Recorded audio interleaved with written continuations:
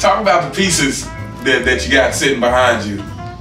Oh yeah, okay, so these pieces here, the two big ones come from this thing called community. And what I did, it was a project I put together where I brought women together of all nationalities, right? So they were from India, they were from Jamaica, and I introduced them to each other to create a community within the community.